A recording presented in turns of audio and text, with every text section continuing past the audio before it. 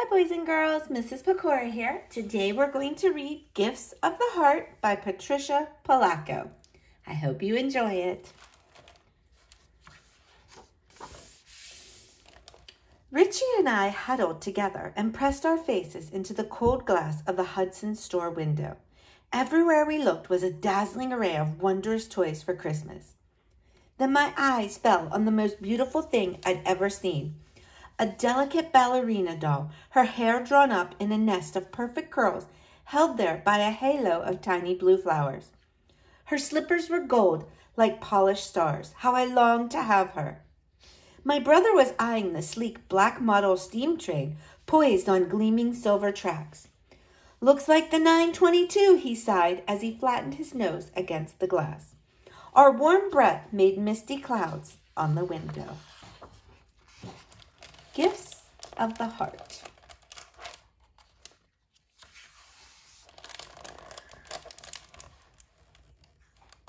"Well, you two," Grandpa's voice called out as our Model A rumbled home. "We need to get home before the lady from the agency gets there." Grandpa was trying to be cheerful, but we knew his heart was heavy. This was going to be our last Christmas on the farm. Grandma had died in the fall, and he was selling the farm in the spring. Too many memories. Stone for stone and board for board, Grandpa built the place with his 2 hands. He always told us that before he and Grandma moved in the house, they'd breathed magic into it and the very ground it stood on. We believed him. "Is that lady from the agency?" Richie asked as we pulled up to the house. There was someone standing by the back door. "That's her. What with your mama taking that teaching job in Battle Creek and getting home so late, we need someone to take care of the 2 of you," Grandpa said. "I don't want any old lady we don't know in Grandma's house," Richie whispered.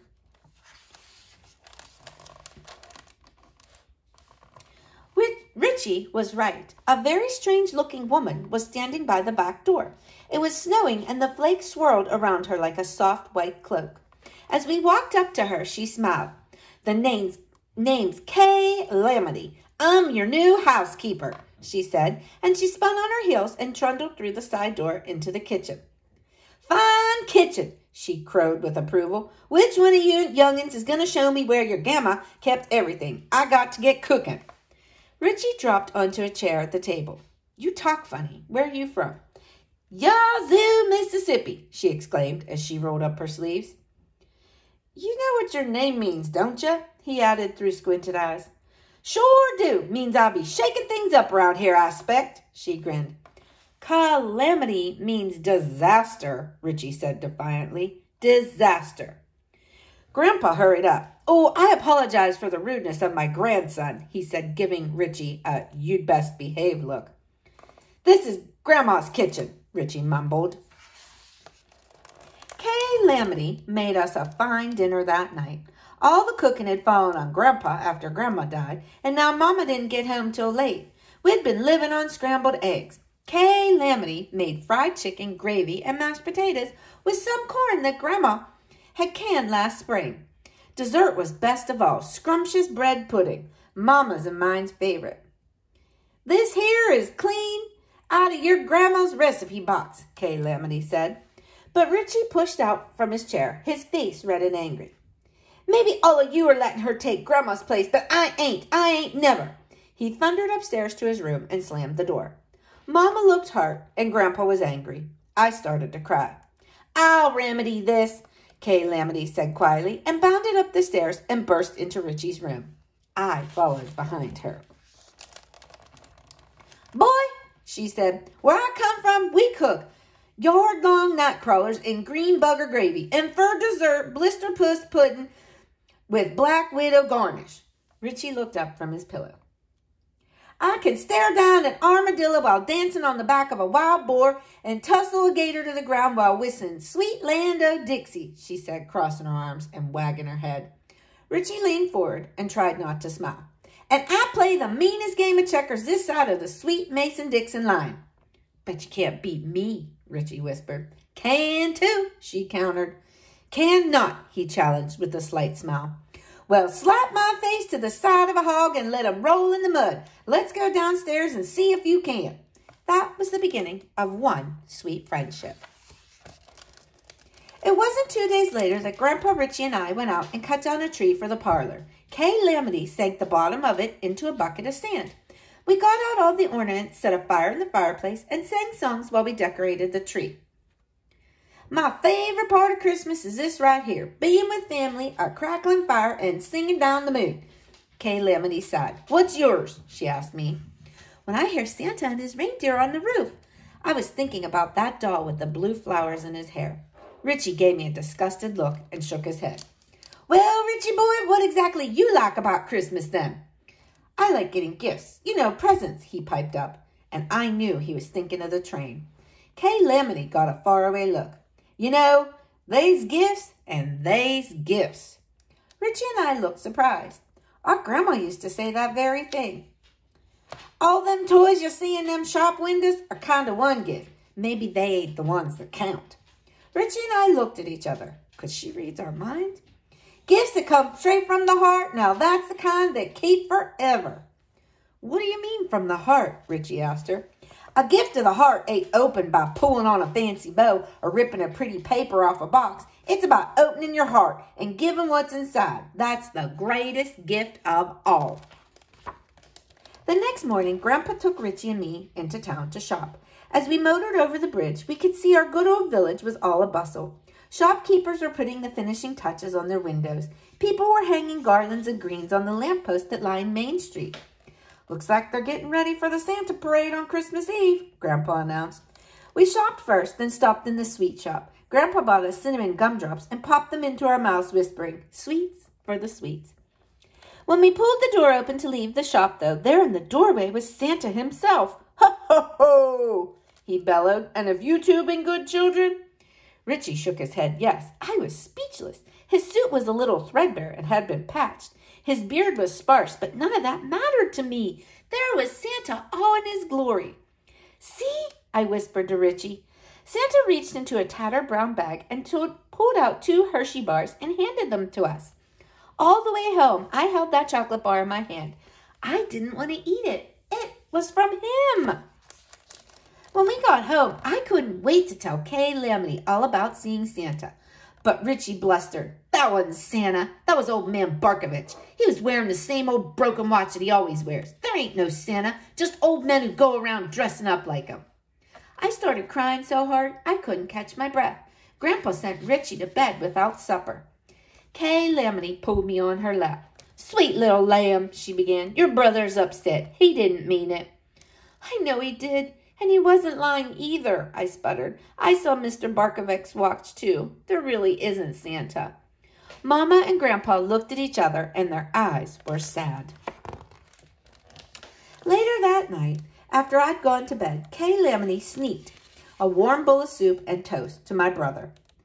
"That there soup is made from cockroach toes, bees' knees, and buzzard bowels," she said as she put the tray in front of him. Then she said, "Richie boy, we gotta have a talk." Richie just sipped his soup. "Telling that little girl that Santa ain't real all but cast her adrift in an angry sea." "What does it matter to her so much what I say anyways?" Richie quietly retorted. "'Cause you're her big brother and you always will be as long as she lives. You have to make it right, Richie boy," Kay Lamity whispered. "How?" Richie asked as tears filled his eyes. "What do you think your little sister wants more than anything right now?" Kay Lamity asked him. "For me to believe," he whispered softly. "But how can I do that if I don't?" Kay Lamity opened the curtain so that Richie could see the bright stars. "Open your heart. That's all you gotta do," she whispered. They looked out the window at the night sky together. That night, both of us slept in Grandma's bed right next to the living room. It was warmer there by the fireplace. "I want to show you something," Richie whispered as he pulled me out of bed and over to the window. The stars were especially bright, but one in particular seemed so much brighter. It twinkled and flashed. "Kay Lamity showed me that star last night. I think it's Grandma's star," Richie said wistfully. Grandma had told us before she died that the stars were a hole in the sky, and the light we see is the brightness of heaven showing through from one to the other side. "Remember, she said that she was going there and that she would watch over us always," Richie added softly. Then he thought for a long time.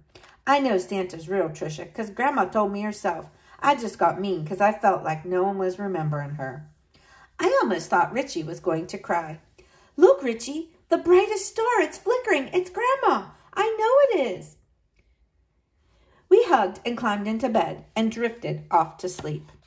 The next morning was Christmas Eve. The Santa parade was that night. I could hardly wait, but I was just finishing up breakfast when I called out, Richie, what are we going to get Mama and Grandpa for Christmas? Well, we ain't got no money, so we can't buy them anything, Richie started to say, when Kay Lamity spun around from the sink. Don't you two remember what I said about heart gifts? You've been needing to find some this Christmas. Maybe it's something from the farm, something that comes from the magic soil it stands on. She went on peeling potatoes. Richie and I pulled on our snowsuits and bolted the door. We pulled his sled through the pasture next to the barn. A tree was too big. Pine cones were nice, but not special. Snow crystals wouldn't last. We just couldn't come up with a heart gift. That's when I saw them. Stop, Richie, I said. There. Where? Richie strained his eyes to see. There, peeking out of the snow, dried corn stalks. Pretty as anything. Richie and I picked as many as we could hold. So we won't forget this farm for a long time, I whispered softly. Kay Lamity will know just what to do with them. We hurried back to the house to show Kay Lamity what we had chosen. Perfect, she crowed. Now I'll show you something magic we can make from these. True gifts of the heart. We all toiled for what seemed like hours, but our fingers and hearts soared. We cut, pasted, drew, and sewed. Kay Lamity sewed small pouches that we filled with soil from our farm and attached to our gifts. Then we wrapped them and placed them under the tree in the parlor.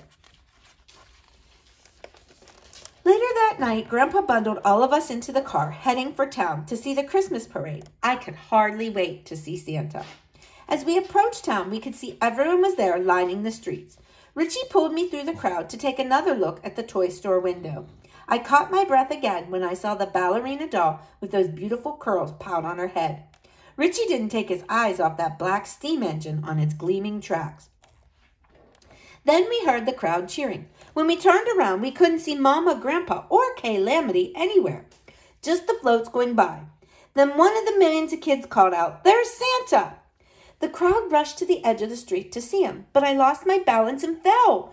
Richie tried to help me up, but some bigger kids crowded in front of me. I can't see, I shouted. Neither of us could hardly get a glimpse of him. All I managed to see was Santa's arm waving around the cloud, above the crowd.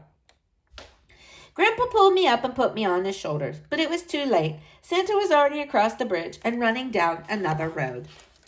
I wept silently as we chugged down Dunk's Road on our way home to our farm. I didn't see him, I said, sniffing.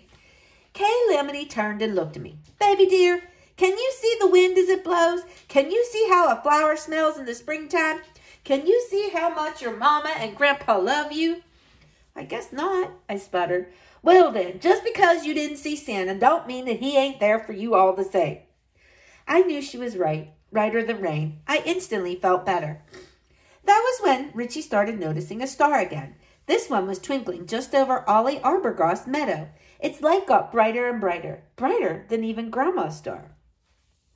Grandpa, look, Richie called out. What? Grandpa almost swerved off the road. The light, there, right above us, I squealed. Grandpa stopped his car and got out. All of us were transfixed, looking up at something that none of us could explain, and we watched it until we couldn't see it anymore. Did you hear sleigh bells? Kay Lamity asked. Maybe it's heading for the farm. Tricia, we have to get home to bed, Richie crowed. We just knew it had to be Santa, and he wouldn't be coming unless we were there.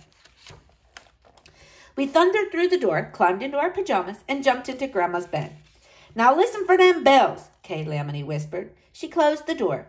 We lay there for the longest time, trembling with pure excitement. We may have fallen asleep when we were jarred awake by the sound of something far off. Was it bells? Again? It was! Bells coming from the north!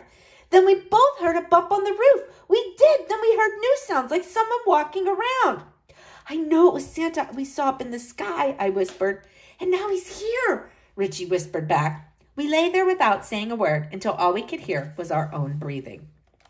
Christmas morning, Richie and I tumbled into the parlor and crawled under the tree. There, bathed in her own light, was the glorious ballerina doll. When I looked at my brother, he was holding a small train. Not a model, a train exactly like the 922. We heard Grandpa, Mama, and Kay Lamity whispering about where these expensive toys could possibly have come from. Richie and I knew. Then Richie and I dove under the tree to get the gifts we made for everyone. They are corn husk angels made from the corn stalks we grew right here on our farm, Grandpa, I chirped. Grandpa got tears in his eyes. Kay Lamity helped us sew these little pouches around their necks. We filled them with magic soil from our fields, Richie added. Mama was speechless. We made one especially for you, Kay Lamity, Richie whispered. She held it next to her heart. These will help us remember our farm forever, I said quietly. Richie and I pulled on our snowsuits to build a snowman before Christmas breakfast. He bolted out the front door and was running ahead of me. Oh, Richie, do you think Santa was really here? As he turned to answer me, he looked shocked. Tricia, look! He pointed at the roof of our house. There, on that steep little roof, were 2 runner marks in the snow, as if made by a sleigh. And it sure looked like hoof marks between them, some of them leading right to the chimney. We stood there for the longest time, almost unable to move or breathe, when Richie pointed at their yard. There were more of the runner marks with lots and lots of hoof marks between them. Here's where a sleigh was pulled along.